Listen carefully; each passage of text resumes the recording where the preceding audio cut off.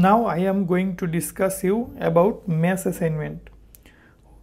In Laravel, mass assignment refers to the ability to assign multiple attributes of a model in a single statement. It allows you to pass an array of data to a model and have it automatically assign the corresponding attributes. To ensure the security, Laravel provides two mechanisms. One is fillable and another one is guarded. So I am now first I will show you both the items, but first I am going to show you what is fillable. The fillable property is actually an array defined on the model that specifies which attributes can be mass assigned.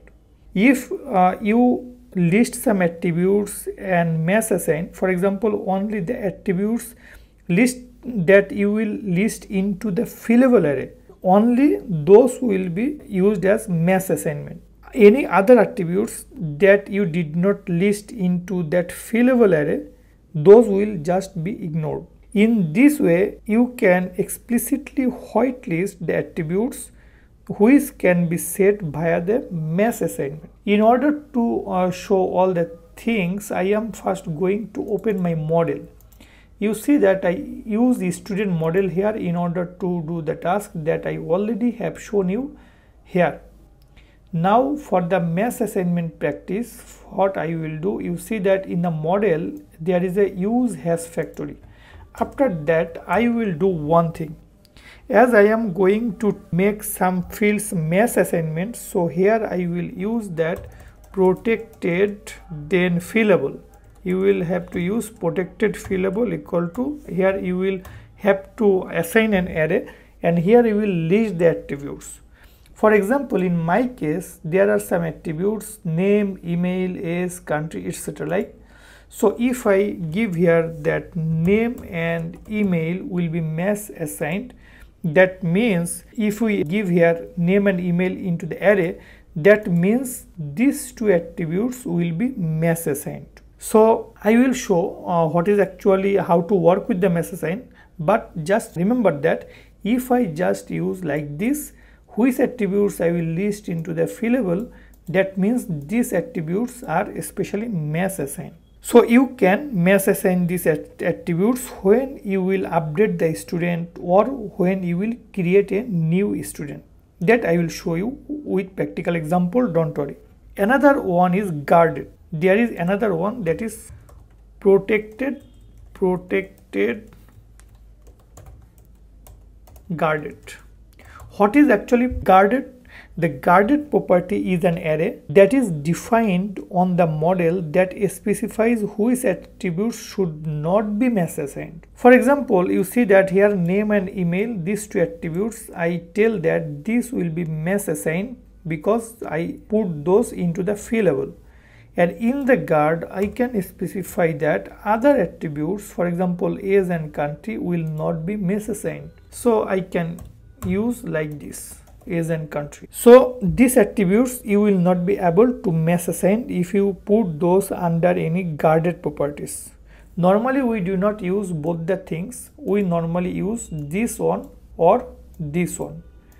So if I do not give like this, only we use this, that means only the property I will list here, that will not be mass assigned. Otherwise all other attributes you can use as mass assignment. So just remember that any attribute not listed in the guarded array, those will be treated as fillable. Just think like that. If you do not list anything into here, that will be fillable. Sometimes to make all attribute fillable, what you can do, you can make it empty.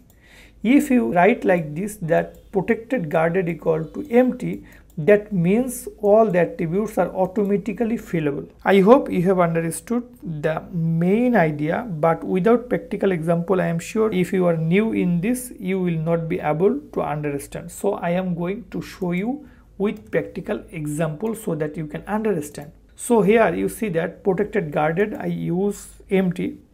Now you see that when we created a new student, we use this method like this. So I am going to copy, and here I am going to give public function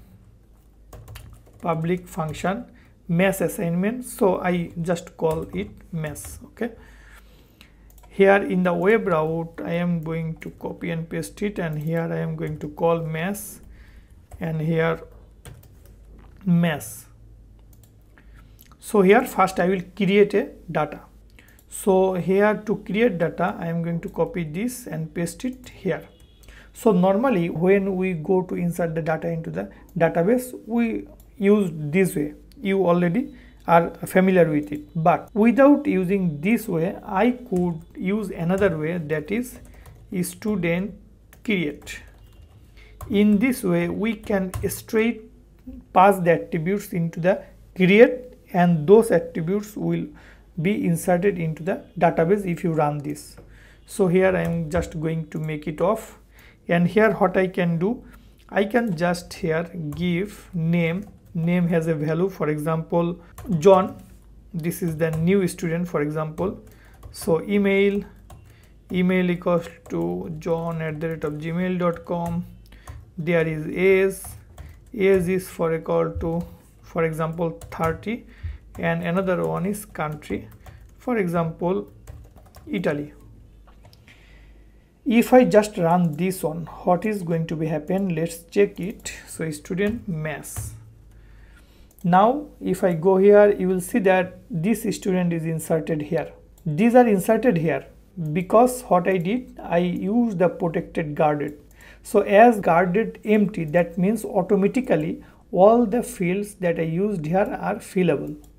But if I make this one, I want to use here another one, for example Brent, like this, and here is 32 Italy. Okay, now if I refresh, you see that it is actually not possible because these attributes are not fillable, and if these attributes are not fillable, you will not be able to create a student like this way.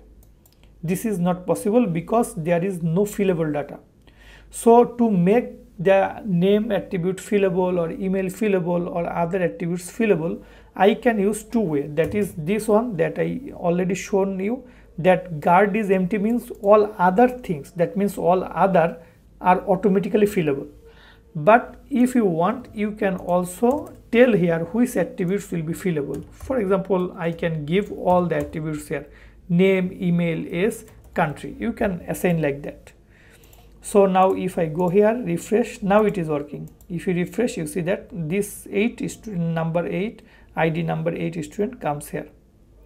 So two ways, you can just pass everything here or just make it off. But if you do not give anything in fillable, then you will have to tell that here it will be guarded. Now if I make these 4 attributes fillable, or but the last one I use here like this, I do not want that a person just change country using fillable. I do not want like that. So here you can use the country here. Now if you try to insert this country using the create, what will happen? Now go here, refresh, you see it is not possible because the country does not have a default value. Why? Because it is not possible because this country I use as guarded.